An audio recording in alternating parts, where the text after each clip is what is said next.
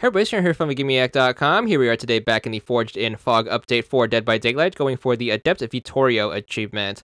This one's going to be done from the Survivor side. It is to escape a game as Vittorio, only using his 3 unique perks. You're going to do this with the new character in the form of Vittorio. You're going to need to get him to a minimum of level 10, so you open up 3 free perk slots.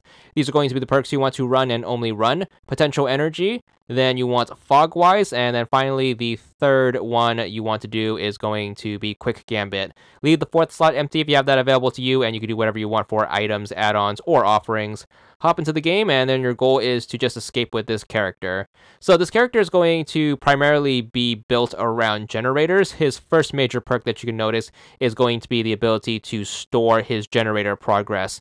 So after a few seconds on a gen, you're going to basically get this ability, so just press the button to activate it, and then basically you can bank up your gen progress. And the cool thing about this is you can move it to a different generator. So for example, if you want to build up your gen progress to store, you can take it off whatever generator you're working on and then apply it to a different generator. There's going to be a small trade-off, however, it is going to be pretty useful if you need to spread your gen progress around the map.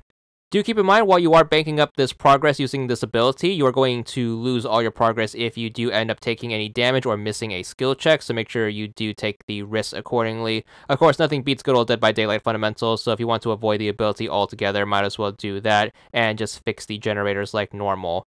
On to his second ability, this one is also going to be a generator-based one. Whenever you are repairing a generator, if you hit a great skill check, you are basically going to get an aura read on the killer. So if you're really good at the quick time events and you are hitting those great skill checks consistently, you should be able to tell where the killer is and then plan accordingly. This one can come especially in handy if you are up against a killer who is going to have a more stealthy approach to their gameplay, so you don't have to completely worry about their terror radius. If you are good and super focused on the generators, you can basically use your aura reading ability, and then you can pinpoint where the killer is at all times, and then make sure you keep your distance appropriately. Now, if you are the player who doesn't like to play the objective, his third perk is going to be super handy if you are really good at baiting the killer.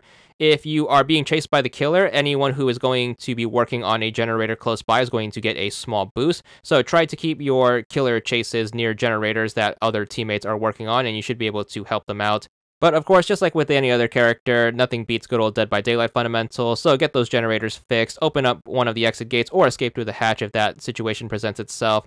Nonetheless, whatever escape method you do using these 3 perks, and only these 3 perks, should get you the achievement once you hit the results screen. So here we are, getting to the finish line, popping open the exit gate in this scenario, and then once we make our grand escape and hit that results screen, we should be good for the achievement. So here we are, and it should pop shortly thereafter. There it is. This one's going to be for 20 gamer score, and that's all there is to it.